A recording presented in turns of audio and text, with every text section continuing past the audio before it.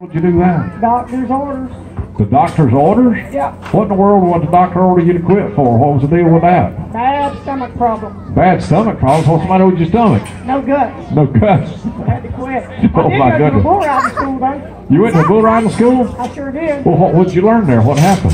Well, when you get there, they give you like this big handful of marbles. Yeah. Throw them all in your mouth.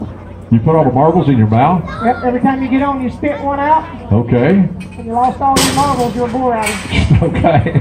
That's how it works. That's how it's happening, huh?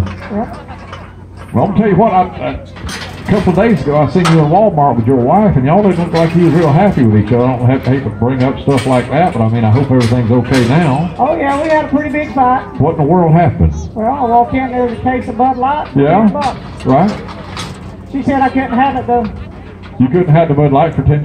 No, I didn't argue with her. We just went on to the next aisle. Okay. Got down there by the makeup. Right?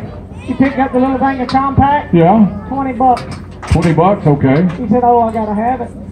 She's got to have the little makeup was $20, and then she had to have that? Yeah, I thought a little ill about the earlier episodes with the $10 beer. Right, yeah. You couldn't have $10 bill, but beer, but she wanted that $20 makeup. Yeah, that wasn't happening either. That wasn't happening either. What was the deal with that? Well, I told her, give me one good reason. She said, it makes me look good. And I said, so does the Bud Light without the price.